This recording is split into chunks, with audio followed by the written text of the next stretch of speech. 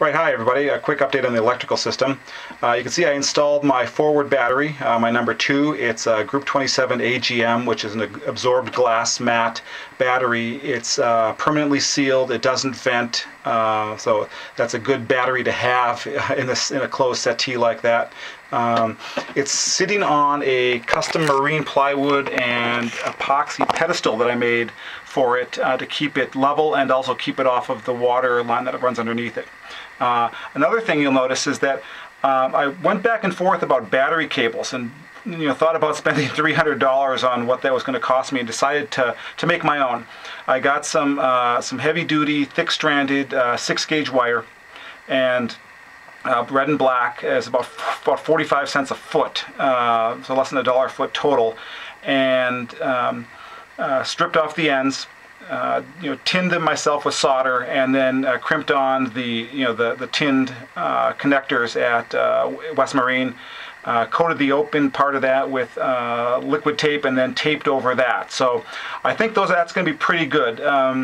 It's not as thick as a regular battery cable. I think my voltage drop is going to be okay, especially with the low loads that the boat's going to be having. I obviously don't have a high compression diesel that I need to start, so I think that's going to be fine.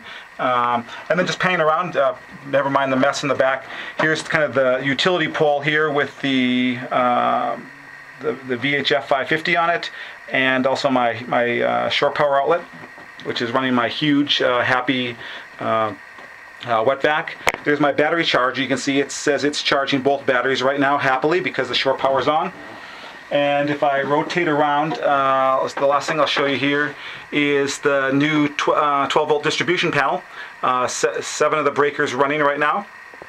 My stereo is actually going to go right where that little West Marine plug is right here.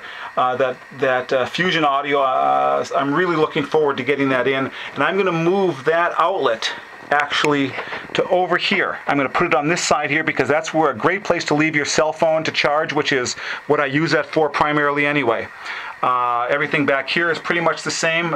Still a bit of a mess down there I need to straighten out, but there's my AB selector, and up here my shore power, and then the mess that is my instrumentation wiring, but that's a work in progress too. But just a quick update, and I'll do another one after we get everything in.